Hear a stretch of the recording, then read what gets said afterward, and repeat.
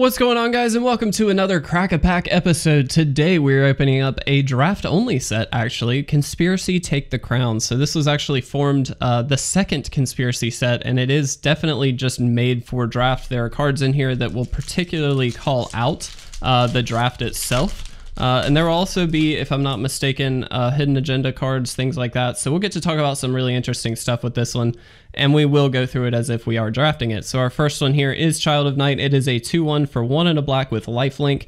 Very, very classic card. We've seen this for years, reprinted a million times. It's perfectly fine. It's a perfectly serviceable 2-drop. Not anything in particular that I'm like super stoked about with this card, but if you are in maybe a life gain style deck, this is perfectly fine 2-drops. So not something I'm interested in first picking by any means, but not bad.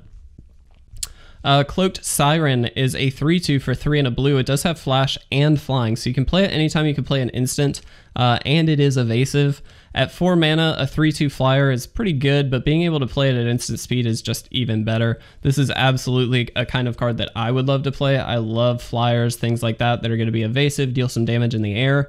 Much, much better in my opinion than Child of Night, and so for that reason, definitely interested in that. But Fiery Fall we have here is an instant for 5 and a red. It deals 5 damage to target creature. Now that's obviously a lot, but you can also basic land cycle it for 1 and a red, so you can discard it, pay the cost, search your library for a basic land card of any color, reveal it, and put it into your hand, and then shuffle your library. This is great not only for removal purposes, but also for fixing. So if you're in multiple colors, and you're looking for, maybe you're in green red and you don't have any green outs, maybe this is the kind of card that you need because you can basic land cycle it even on as early as turn 2 and then pull out the green lands that you need. So it's actually really, really good in my opinion. Very, very flexible. It is obviously high costed, but it deals 5 damage to target creatures. So that's going to be a lot of damage to no matter what. I mean, that's going to deal with a lot. So I really, really like this. I do think I'd take it over the Siren, to be honest. Stormkirk Patrol is a 4/3 for 4 and a black. When it deals combat damage to a player, you put a +1/+1 counter on it. I don't like this card very much. For 5 mana, a 4/3 is not very good. It's going to be outclassed a lot of the time, especially because it's lower on the toughness end. It's not going to actually be able to attack in as often as you would probably like it to start gaining those 1/1 counters. So this is great if you're in a position where you just are taking over the game. This is going to close out that game even quicker. But in a board stall position or a position where you're losing, it is not going to be digging you out of anything. And so I'm not excited about this card at all. Definitely would not take it. Plummet is an instant for 1 and a green, destroy target creature with flying. Again, this is a card that we've seen around a lot. It's actually really, really efficient removal for green. You can usually get away with main decking one of these.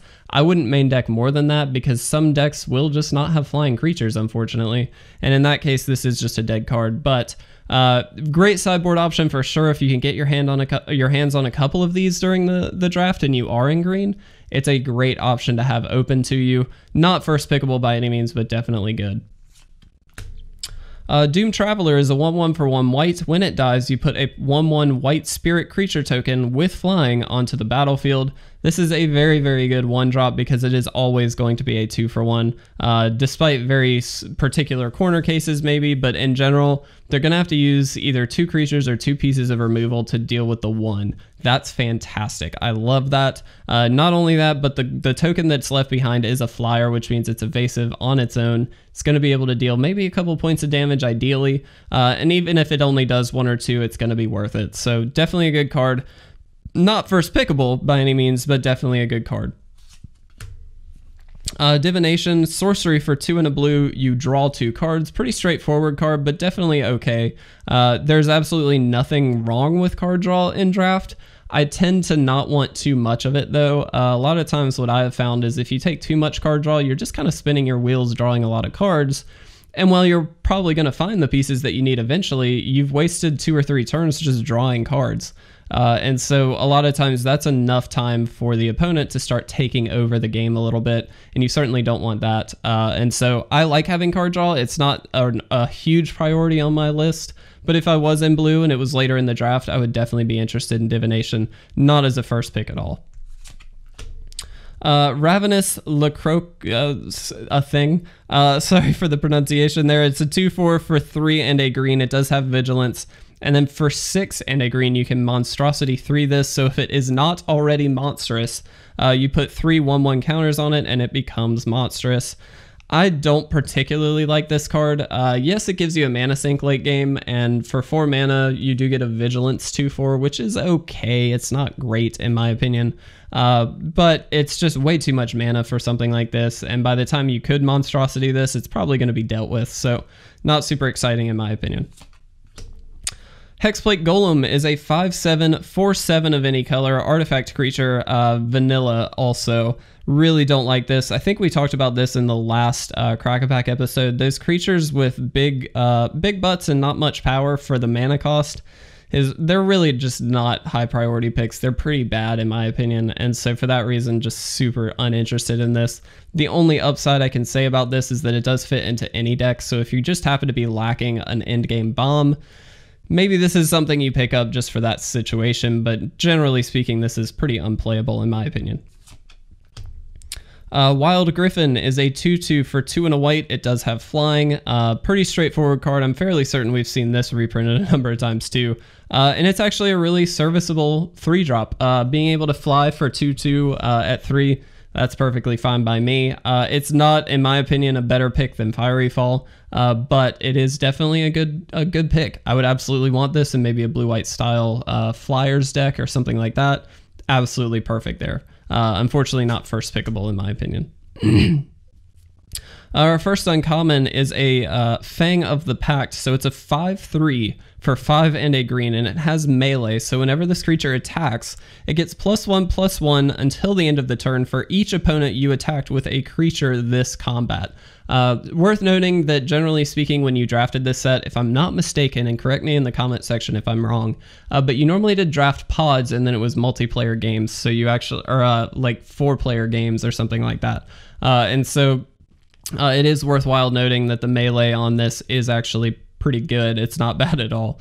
And then at the beginning of combat on your turn, another target creature you control gains melee until the end of the turn. That is also pretty big. If a creature has multiple instances of melee, each does trigger separately, so you can actually stack melee, which is insane. So I really, really like this card. It's definitely a green bomb for sure. Like it's gonna take over a game if you can get it out. For that reason, I think I like it more than Fiery Fall. It's too powerful. It's just such a good creature for sure. Ghostly Prison is an enchantment for 2 and a white. Creatures can't attack you unless their controller pays 2 for each creature he or she controls that is attacking you. So this is a really interesting kind of prison style card. I found it's not great in draft. It's okay. Definitely, again, you're going to be playing against multiple people at once. And so it's kind of a diplomacy card. It's like, hey, don't attack me because you're going to have to spend mana to do it. In that instance, it's definitely at its best, and so I can see taking it. I don't think over Fang of the Pack, but it is definitely pretty good in that instance.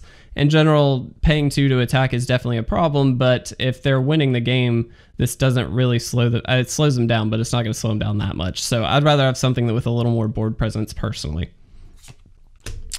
Coordinated Assault is an instant for 1 red. Up to 2 target creatures each get +1/+0 and gain first strike until end of turn.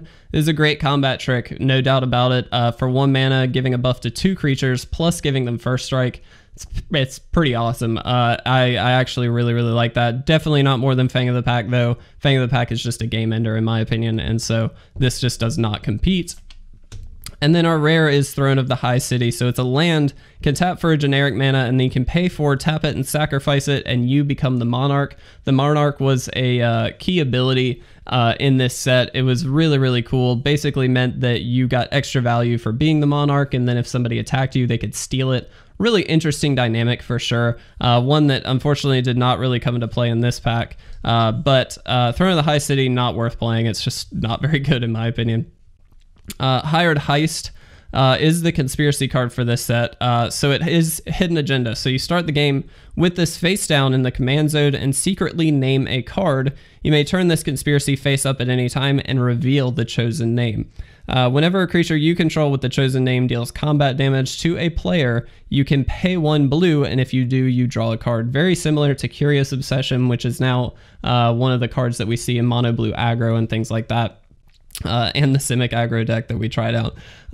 It's actually okay to be able to draw cards like that, but I generally am not super stoked on this one. A lot of these conspiracy cards are pretty good. There's a lot of rare conspiracies that are really, really good. But definitely not more important in my opinion than Fang of the Pack. Just a pretty easy, solid pick. It's going to be able to take over a game for sure, and it not only boosts itself, but can boost other creatures, so I really like that. So that's my pick. Feel free to disagree in the comment section below, but if you enjoyed this episode, please make sure to leave a like or a comment down below, and as always, please make sure to subscribe to stay up to date on all of our awesome content. But with that, I'm going to get out of here. Thanks for watching, guys. I'll see you in the next Crack a Pack episode.